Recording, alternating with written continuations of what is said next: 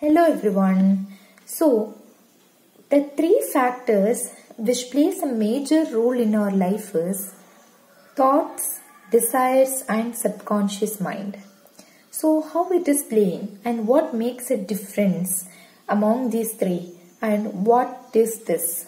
How it plays a major role? Let me tell you here. See, desires. The first factor is the desire. What is desire is? Desire is something which comes from your heart. If you go there, your desire change. And if the situation change, your desire change. Based on the situation, based on the circumstances, based on the affairs that is happening around you, based on that your desires change. On the basis of that, your thoughts change. You know, we must have to stick on to one desire.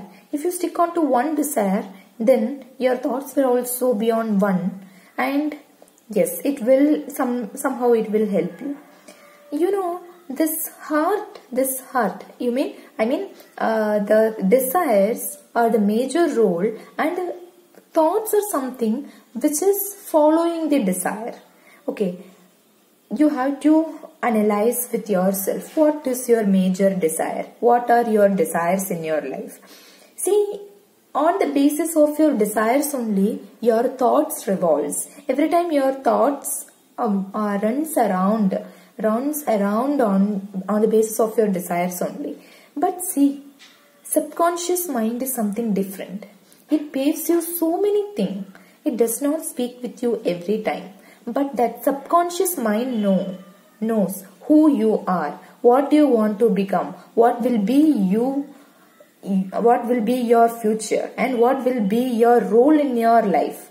So many things that knows by your subconscious mind. But if you can connect with your subconscious mind by listening to it, then definitely you can understand what is your core competences, what is something that you will be in future. If you get some idea about what will be in your future, you can start working for that, right?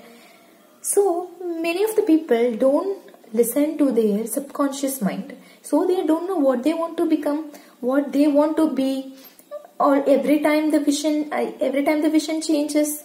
So the one thing that you have to understand is to listen to your subconscious mind to make your vision clear.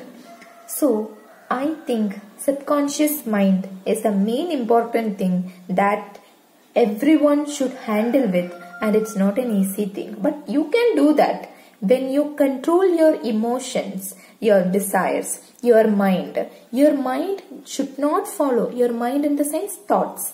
Your mind should not follow your heart. It should follow your subconscious mind. Then yes, no one can stop you from shining. Thank you.